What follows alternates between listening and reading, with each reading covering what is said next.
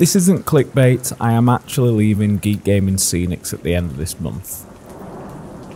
But I'll go into more details about that at the end of this video. But for now, I'm doing a 10mm Mordheim table. The reason I'm doing this as my last video is I absolutely love making small scale terrain. You've seen me shrink Kings of War, you've seen me shrink Warhammer 40k, so why not do another iconic game like Mordheim? It's far more interesting, and taking a game like Mordheim and shrinking it down to centimetre scale rather than inch scale means it's still playable even though it's very, very small. And with it being smaller scale, I've already done videos on the terrain that I'm using and things. It means it's cheap and it's also very space saving. Now before we get into the video, let me tell you about this video's sponsor, which is Anthems of War. Anthems of War is a miniature agnostic fantasy tabletop skirmish wargame with a narrative twist.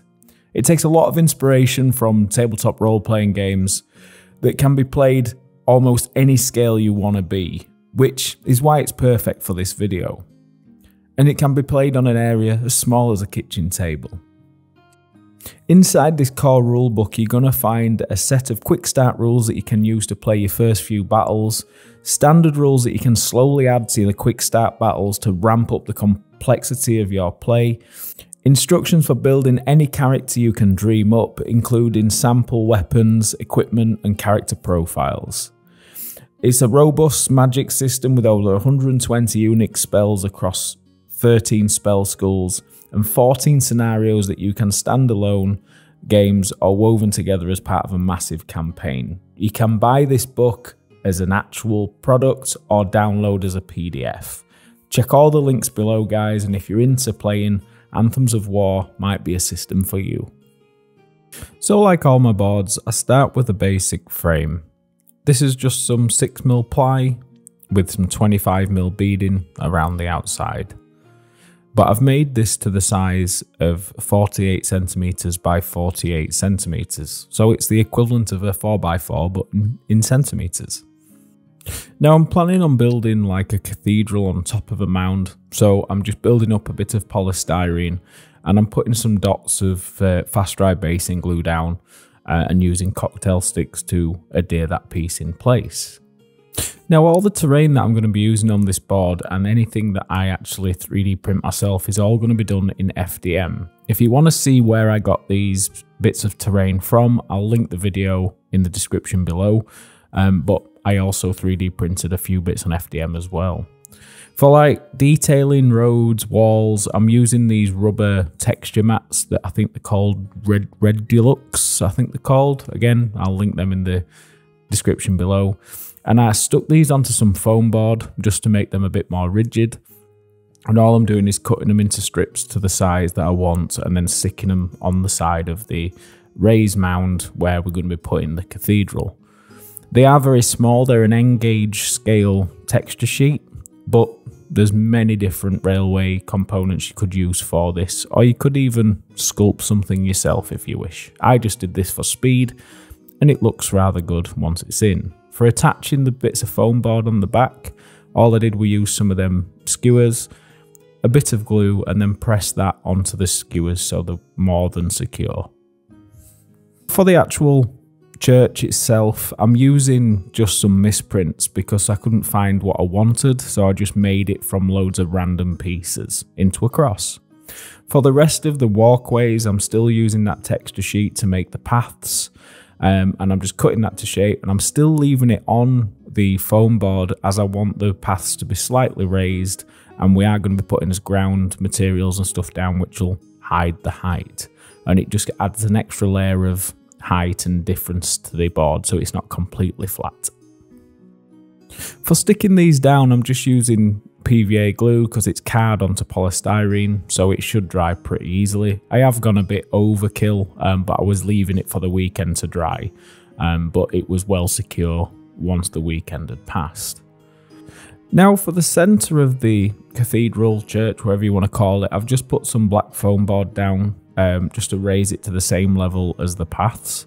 But I'm going to take out a big chunk out the middle because I want to put a big glowing warp stone in the middle.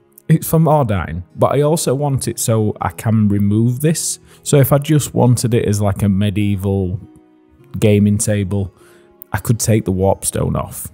So all I'm doing to make the crater is just dig it out with a knife, and we'll fix all that with modelling compound later. Now, to fix all the plastic pieces to foam or the paper, I'm using pink grip. The reason I'm doing this is it's such a great adhesive, it dries very quickly, and it's the best thing that I've found for actually sticking resin or FDM prints to paper, wood, or even polystyrene, and just literally get nice ample amount on the bottom and press them into place, and they should be pretty still after about 20 minutes or so. The best thing about it, if it does splurge out anywhere, you can just squeegee it out and make it blend in as like it's part of the terrain anyway. And then for the rest of the ground material, I'm just using the good old faithful modelling compound to hide all that work we've done with the board and just get some nice natural landforms and sort the crater out. Now, the board was looking rather flat at this time, even though I put the landforms and things in, and it were needing some extra details. So I used my FDM printer to print out these 6mm walls, and I upscaled them a little bit so they'd fit in with a 10mm scale. And all I'm doing with them is super gluing them down to the rubber mat, and it just adds that bit more interest and adds purpose to the building and everything else. And I add these all over the board. So for ground covers on this board, I'm just putting some fast dry basing glue down, and then I'm using a mixture of tile grout and soil sieved super fine.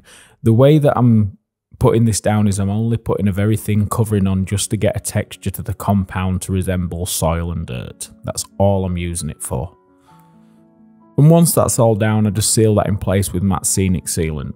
While this is still wet, I do get some grimdark city rubble, and I start building up rubble piles as if it's the damaged building, and just spread that around and scatter that around. The colours I'm not so bothered about at the moment because I will be painting this, but we will be using other base readies to add colours and accent to natural colours later. Now, to add a few more bits of detail and interest and cover for the models, I apply some tombstones all over base, and I put a little bit of a water fountain at the base of the church. All these components have been printed on FDM, and I'm really shocked at how well FDM looks at a very small scale. It is working in its favour because it is small and harder to see, but it just makes this sort of terrain super affordable. And if you like FDM printing, I'm actually happy with the quality at the small scale. What do you think? Let me know. Now for painting, I just prime it all black, and then I give it a dark grey airbrush just to bring out some of the details. And I just keep lightening and lightening the greys with the airbrush in areas and patches where I want it. And the reason that I'm doing it like this is I want that grim dark look, and I want it to be very dark and dull. Now, I'm using a very bright browny yellow for the dirt, but the reason I'm going so bright is we're going to be washing all this down, and oil washers do considerably darken things. So the reason I'm going so bright with the greys and the browns is because we're going to be washing this right down. And as you can see, the black oil wash is very dark. Yes, the benefit of the oil wash is we can rub it off in areas if we wish, but I'm not going to be doing that as such. I really want this to be really dark and dank. Where there's going to be like regular foot traffic and people going, I will use a bit of paper towel on things like the paths. And this is just so we can dab it up in the centres just to lighten it up and add a bit more weathering and texture to them paths and details.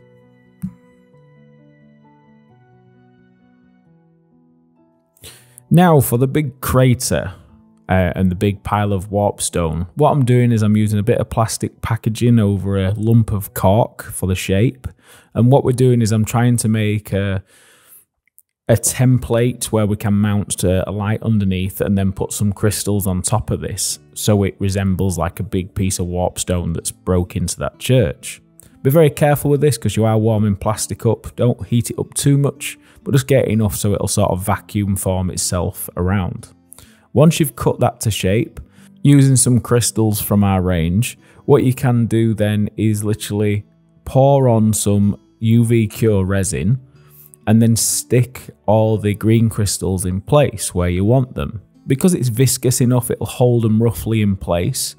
And then all you've got to do is, once you've got that completely covered how you want it, is literally take it outside and let that cure, or chuck it in your UV station. And don't be afraid to pour more over the top if you need to, just to secure all them rocks in place. Now for the LEDs, I'm doing nothing fancy at all. All I'm doing is getting these stupidly cheap tea lights from the pound shop, dismantling it, so all that's left is the battery and the LED and the bottom of it.